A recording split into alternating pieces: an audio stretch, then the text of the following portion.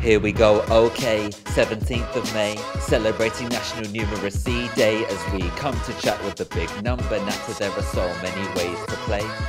It could be cutting up a cake or playing your fave tunes, keeping in time with your best dance moves, getting the drinks in and splitting the bill, cause every day there's a new way to sharpen your skills. And still, people say maths isn't for me, like it's too hard to get past the difficulty.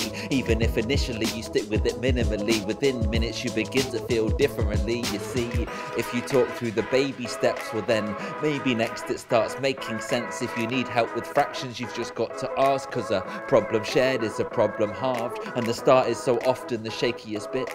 But part of the challenge is taking a risk. A mistake is a breakthrough if we gain from it, and what better day to begin? Here we go, okay, 17th of May, celebrating National Numeracy Day as we come to chat with the big number natter, meet the team who can help you to play.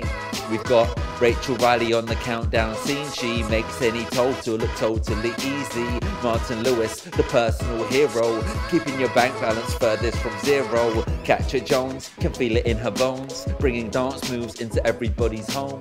Mr. Money Jar will meet you where you are, sharing top tips to make your money go far. Peter Sawkins, the man of the flower, measuring out with mathematical power. Bobby Seagull's the teacher who's keeping it fly, making sure your number confidence is sky high. Finally, the rapper with the habit of flowing. My name is Harry Baker, mathematical poet. All we need now is you if you want to play. All you gotta do is search Numeracy Day. Here we go, okay, 17th of May, celebrating National Numeracy Day as we come to chat with the big number natter. What have you got to say?